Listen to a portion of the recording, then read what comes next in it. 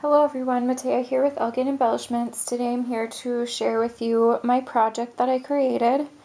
Elegant Embellishments is a Zibbet store and I'll leave the link below. So first of all, I just want to tell you how I kind of got the inspiration for this box. My boss had this box and she was going to throw it away and she thought maybe I could use it for something. So it's been in my stash for a while and I've finally found time to alter it. So I immediately thought of the Sweet Sentiments paper by Graphic 45 when I saw the green color of this box, and I wanted to do something for Valentine's Day, so I cut out the cherubs there, which are really cute. I ended up buying a ton of this collection when it came out because I love just the theme of it, and it's also spring, and so you can kind of use it for other things too. Over here I just have a cluster of a purple, pink, cream, and white flower, and then some of these gorgeous little rosebuds for my stash. And then I also had this from a friend, so I put that pearl spray there, and then I punched out some butterflies, and then put this chipboard piece from the collection here and tied a little seam binding bow.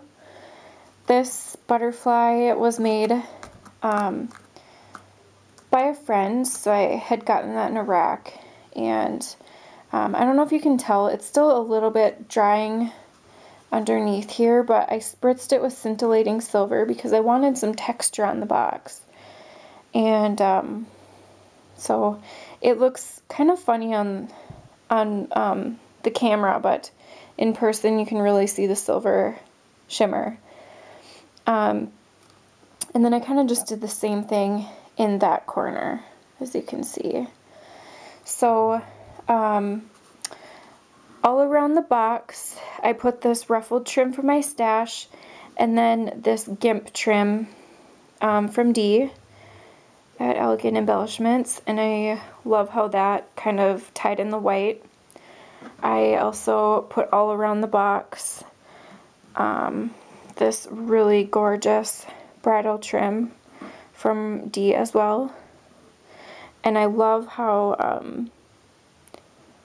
intricate it is. It's really pretty. And then I tied like a triple satin bow there and put one of her cherub charms, and as you can see, you can take out the bezel from the top of the head just to use it as like an embellishment on your project instead of a charm.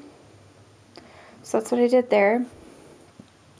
The bottom I left plain, but I used some glass baubles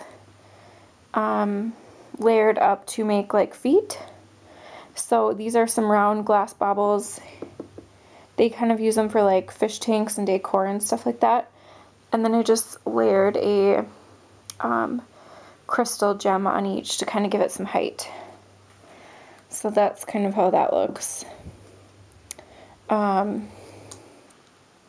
So there's the front, and then when you open it, this is the inside, and that was like the original look of the box, so I kept that because it matched the paper really well, and it also saved me time in measuring and all that stuff.